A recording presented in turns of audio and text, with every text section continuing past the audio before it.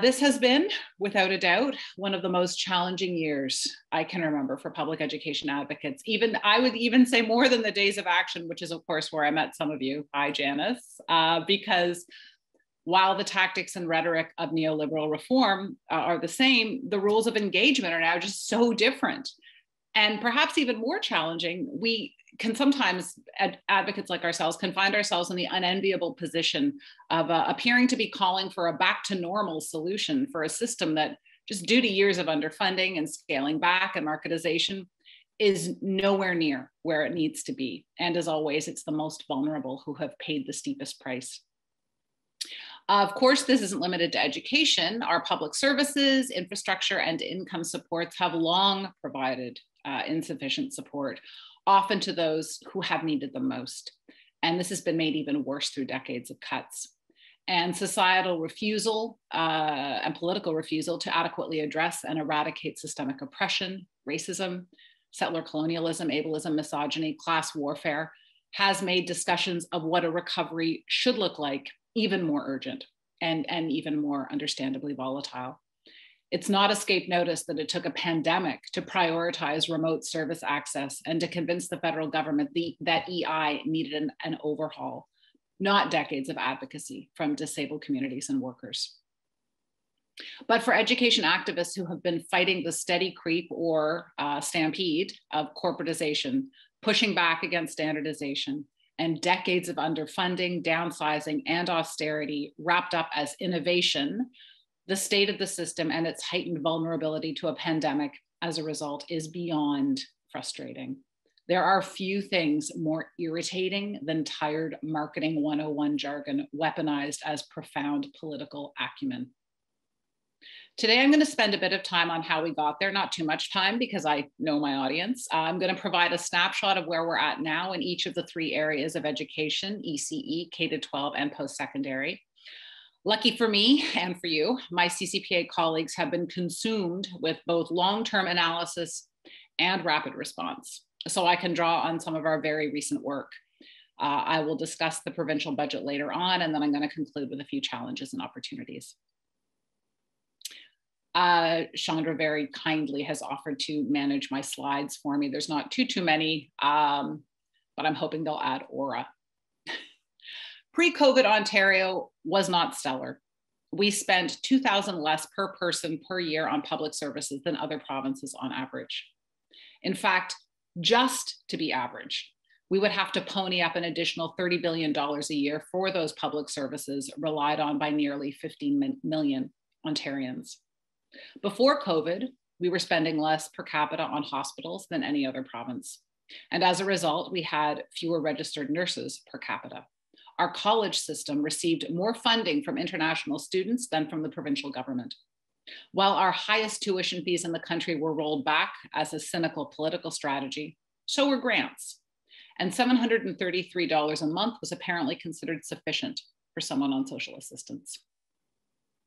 COVID and the shutdown in March of 2020 last year trained a spotlight on the long-time systemic failings we had somehow managed to normalize. I mean, those of us who could compensate for those failings with their own time or resources or energy or labor, or could afford a workaround, or who were covered by collective agreements in some cases, or those who could pretend it was just an issue of people, but other people, expecting too much and not working hard enough at their 3 minimum wage jobs with spotty access to childcare and no mandated sick leave. Of course, not everyone is so privileged to have this worldview. For the CCPA, as a research shop, our first step was to get the lay of the land. Money flowed, definitely, but where did it come from? And did it reach the intended targets? From 2019 to 2022, the federal government claimed or will be claiming direct expenditures of $343 billion, $24 billion of which is in provincial transfers. The provinces committed to spending $31 billion to tackle COVID-19. This means that when it comes to direct spending commitments during the pandemic, 92% is federal. And to be clear, this is not a bad thing. The federal government is best positioned to mobilize spending power where other levels of government cannot, and where individuals and families shouldn't and absolutely cannot. According to our analysis, Federal money made up between 84% and 99% of all government COVID-19 direct spending. However, the provinces are also contributing additional funds. So what did this look like in Ontario in 2020?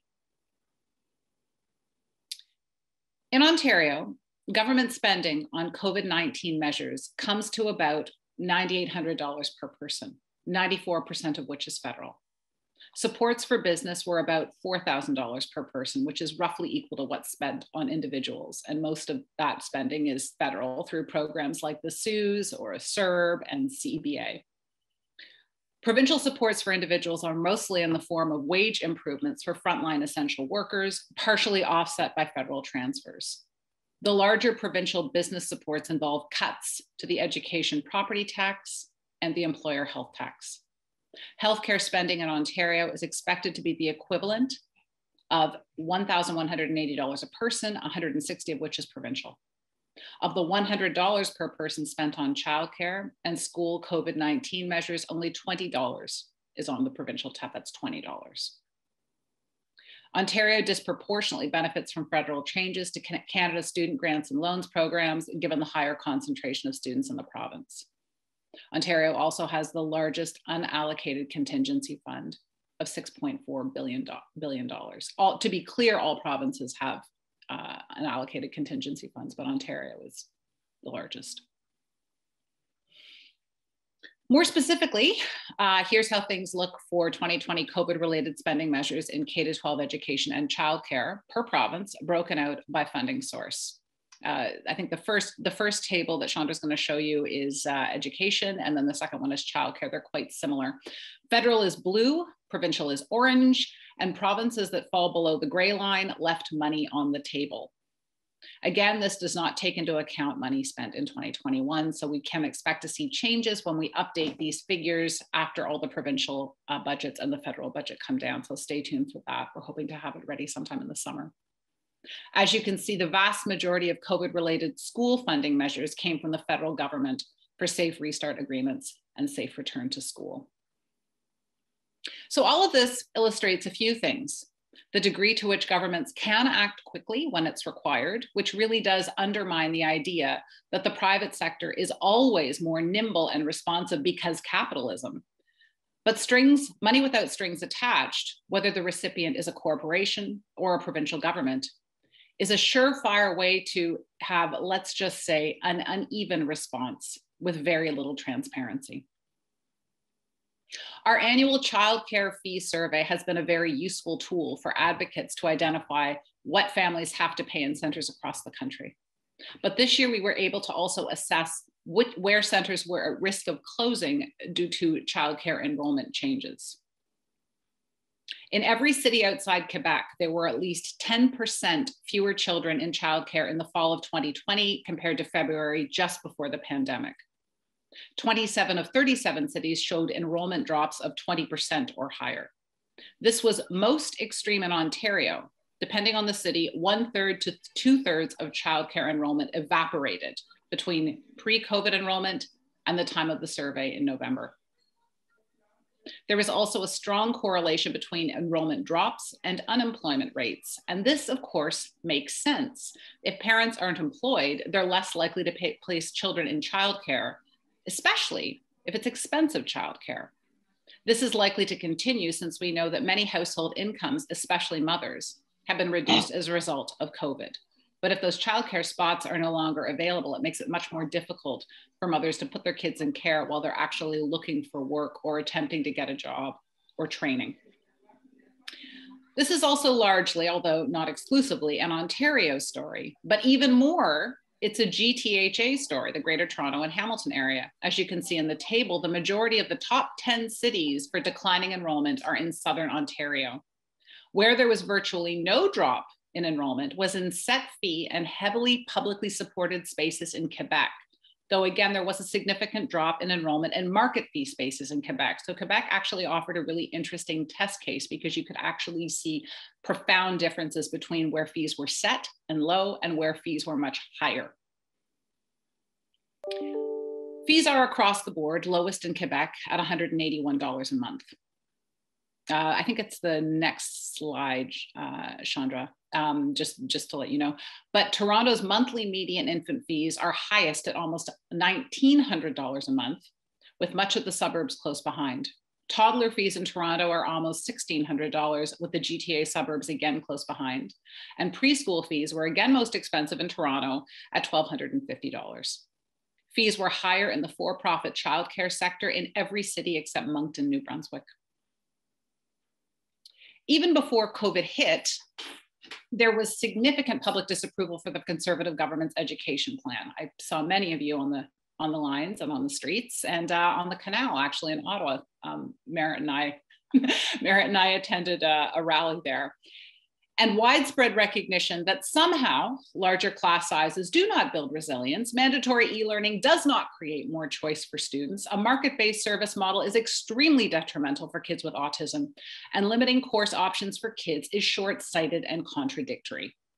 And depending on which government number you used, my colleague Ricardo Tranjan was able to estimate that there would be anywhere from 6,000 to 10,000 fewer teaching positions within 5 years. This is before COVID.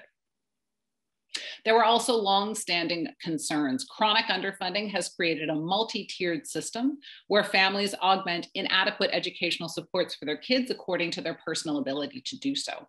Schools are increasingly dependent on fundraising from community initiatives, individuals, and business.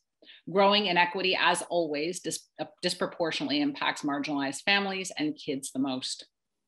Back in September, our Ontario office estimated that much of the pandemic funding for schools came from either board reserves set aside for other spending priorities and from the federal government.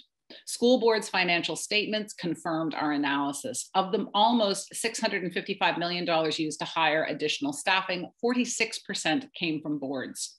The remaining $351 million came from governments, but at least $119 million of that was federal funding. The Ontario government picked up only about a third of the tab. This means that with all the extra COVID funding, Ontario's 72 school boards added a total of 6,706 staff across 4,444 schools. That's 3,834 teachers for nearly 2 million students, or one teacher for every 521 students.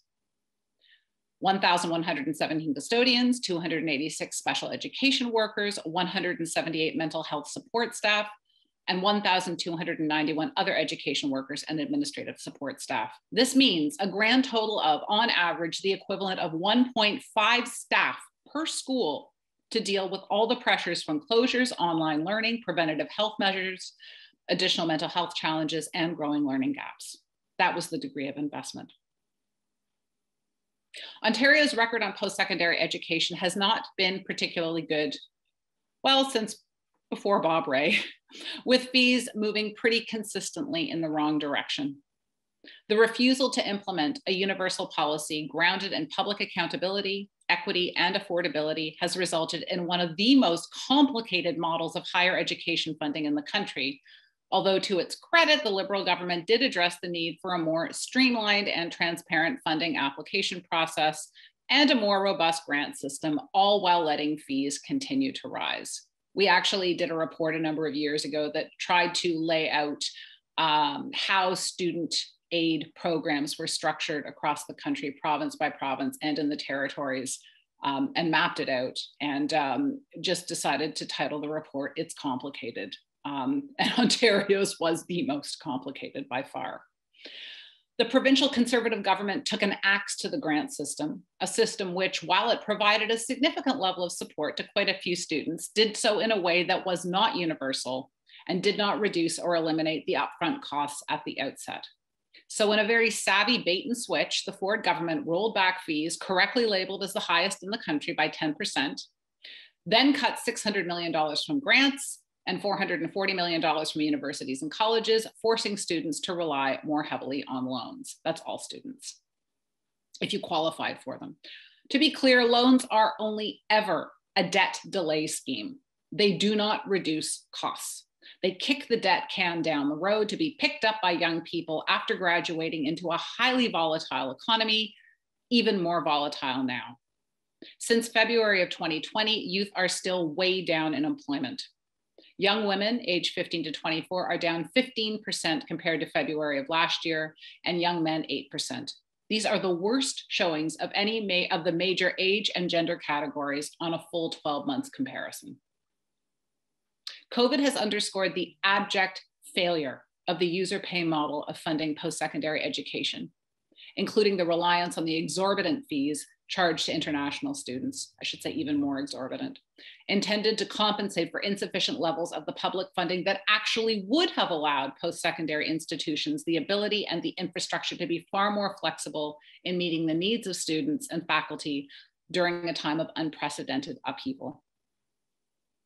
It has also reinforced the degree to which mental health and student and staff supports are under-prioritized in general, even during non-pandemic times. And of course, that our post-secondary institutions as places of work and places of learning depend so heavily on precarious work right across the sector, again, disproportionately impacting women and racialized workers, compounds the impact this lack of support has for students and for workers.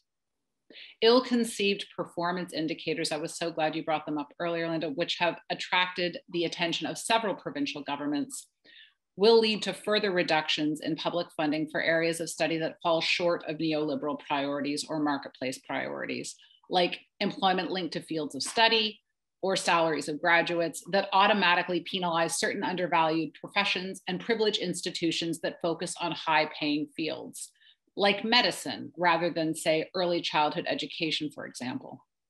By 2024 to 25, 60% of operating funding will be allocated in this manner rather than being based on enrollment. The switch to remote learning also reinforces long-standing concerns raised about the privatization of education delivery. It also potentially jeopardizes the role of medium-sized institutions who can no longer rely on their connections with the merely medium-sized cities in which they're located, and now must compete virtually with institutions around the world. When institutions are in a cost-cutting mode, what might this lead to? What about communities like Sudbury that rely on the socioeconomic infrastructure institutions like Laurentian provide? Remote learning can also be an obstacle to developing authentic connections between students and educators, between staff and faculty, across the entire sector, workers in every department, and throughout an engaged teaching and learning process. What does this mean for student organizing, already under attack?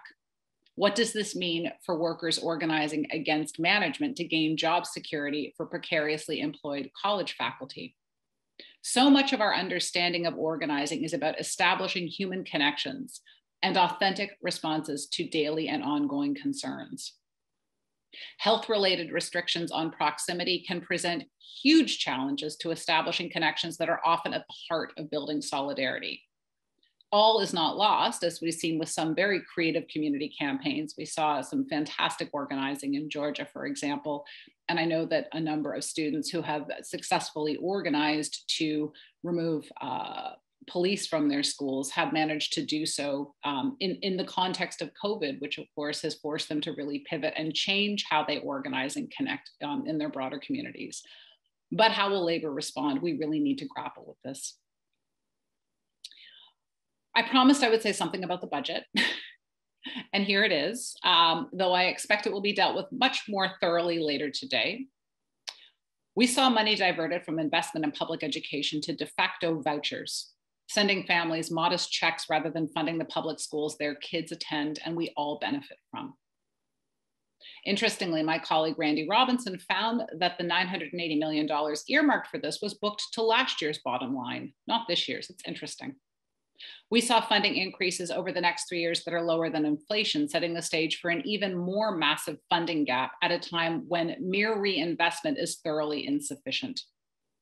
We read a leaked memo that called for more permanent remote learning as an option, relying on curriculum from TV Ontario. We saw the elimination of already too low COVID-related spending measures. We saw insufficient capital and infrastructure investment in post-secondary education while ignoring calls for tuition fee reductions and instead going the make more loans route.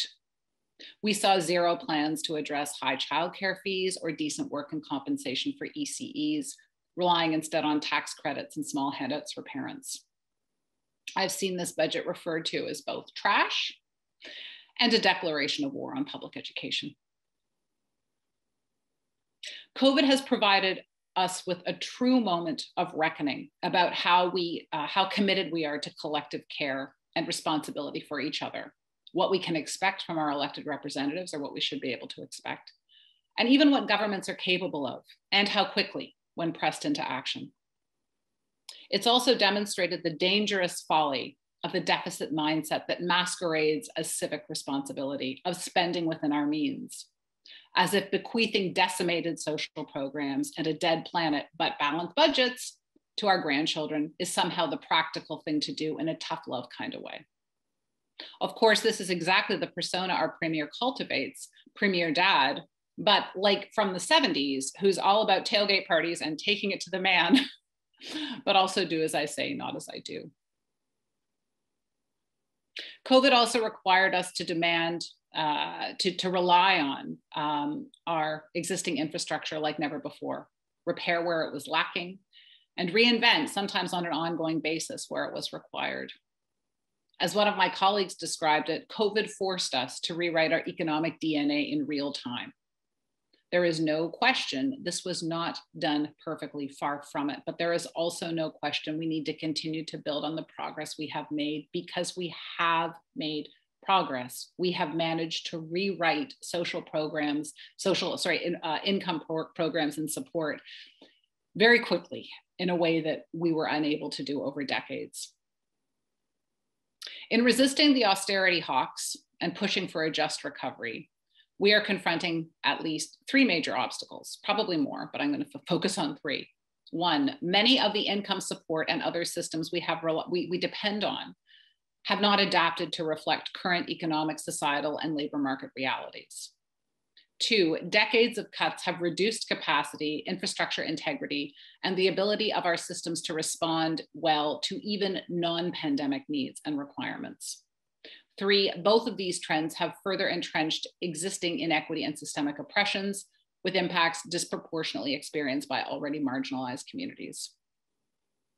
When we say we are committed to a recovery that leaves no one behind, we cannot afford to be defensive about the inadequacies of our pre-COVID public services. Back to normal simply isn't an option. Inaccessibility, inequity, and injustice didn't just happen, and let's hope we didn't just notice them now. I would add a final challenge. We have largely not put adequate time into rethinking how we organize for progressive change in the current reality, where proximity is a problem, where people are exhausted, where entire sectors have been decimated, where misinformation feeds distrust of state measures even when health is threatened, and where women, disabled, young, and racialized workers are bearing the brunt of a poorly thought out and uneven recovery.